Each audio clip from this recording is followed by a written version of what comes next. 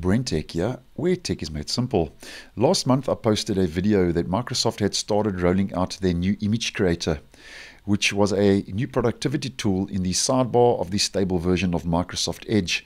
Now the image creator, in case you're unaware, allows you to create an image that doesn't exist, and the tool will make that image for you using AI, also referred to as artificial intelligence. Now I'll leave a link in the description to that previous video. But just a quick video today just to keep you in the loop and up to speed in case you found the tool useful and of interest. And that is that Microsoft is starting to make the image creator more widely available. And it is currently still on a controlled rollout and still in preview, but is becoming more widely available now over on Microsoft Bing Online, as you can see. So you may have seen this in your region, you may have not, but as mentioned, just bringing you up to speed. Now, I will leave a link in the description to this website if you'd like to try this out. And just take note of a couple of things. You need to be signed in with your Microsoft account for this all to work.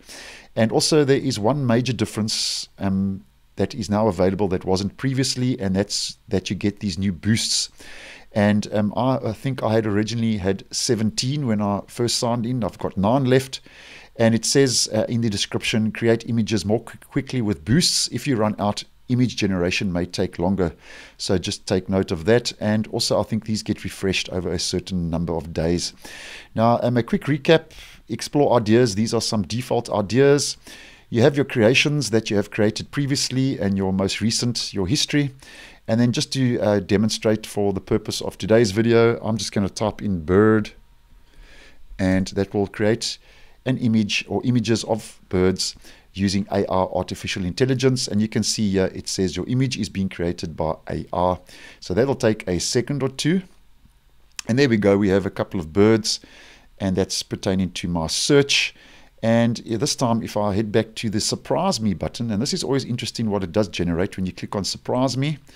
And there in the search, you'll see it's generating a Surprise Me search. It says an astronaut dance party on the surface of Mars, digital illustration. So this is going to be interesting. And let's click on Create and see what this comes up with. Once again, take a second or two, your image is being created. And you can see my boosts have decreased every time I've created an image. And there we go.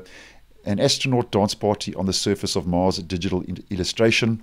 And if I just click on any of these images, I can actually have a couple of other options here: share, save, download, and you can give feedback, and it gives you the resolution and some details pertaining to that actual image. So that's the new image creator now, still in preview as mentioned, now available over on Microsoft Bing Online. And as mentioned, I'll leave a link to this website in the description if that would be of interest. So thanks for watching, and I will see you in the next one.